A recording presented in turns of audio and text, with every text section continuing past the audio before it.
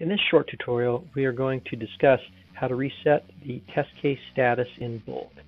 So my test case manager is lean and simple, and as such, there's only one test case run result state that's maintained, the current state.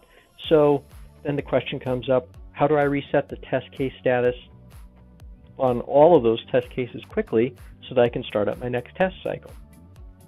And the answer is to use Excel's Find and Replace feature.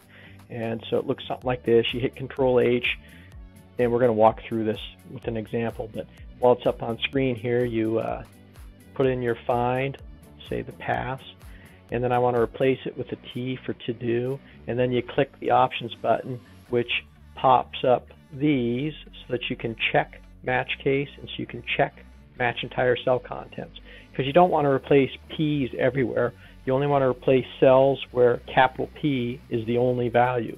And the only place that'll occur is in the status column drop down. So we're going to run through an example of this, but that's what this trainer is all about.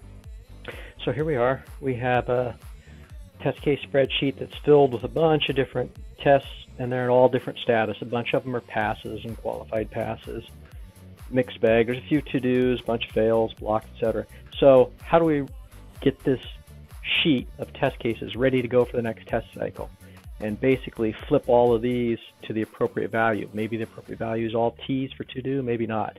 Well, for me, all of these qualified passes, they've been there for a while, so I probably want to switch those up and make them into T's. Okay, let's get started converting all these statuses over. First thing you want to do is highlight the entire D column that has the statuses in them. We don't want to change anything outside of this column. We don't want to accidentally be changing these values. So highlight column D, Control H, search and replace window.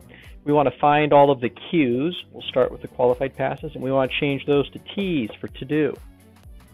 Now theoretically we could probably run that, but I don't want to. I want to tighten it up even more. I want to match the case, match the entire cell contents. Now I could hit replace all, but I'm not gonna. I want to double check because that's how I found that this new template was replacing these.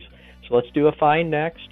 It's jumping to the right one. So then we'll do a replace, replace, replace, replace. It looks good, so I'm gonna hit replace all. And all the rest of them, 25 more, bulk converted, just like that. And look at that, getting close. Now these 43 passes, let's leave this column D highlighted, Control H. Let's change all of the passes, P's, over to Q's. Leave these checked because they were a pass this test cycle, but next test cycle, we could flip them to T to do, but why not flip them to a Q? Let's check. Find, yeah, it's going to work, so I'm going to replace all. So now we have 32 Q's because all the passes were changed to that. Now it's easy to tell that what was a qualified pass is now to do, so we're going to make sure we test it. And what was a pass is now a Q, and as we're going through and retesting, we may go, I'm going to skip it. I'm going to skip it in the interest of time. Oh, this one's important. I'm going to retest it. So you retest it, flip it to a P for a pass. That's why I chose to change the statuses in that way. Now what remains are blocks and fails. You could flip those to T for to do, but then you'd lose the fact that they were recently a fail or a block. So another thing I do sometimes is I pick one of these columns, we're going to talk about them later, and I may just go over here and put an F, F, F, B, B, B, and that way I can use the control up and down keys to jump. We're going to learn about that in a different video, and I have the status memorized. And then I might come in here, highlight the whole column, Control H, flip the F to a T, replace all, and I might even flip the B blocked to T, replace all. And there we go. I've bulk upserted everything to do except for the passes, which I flipped to Q for qualified pass.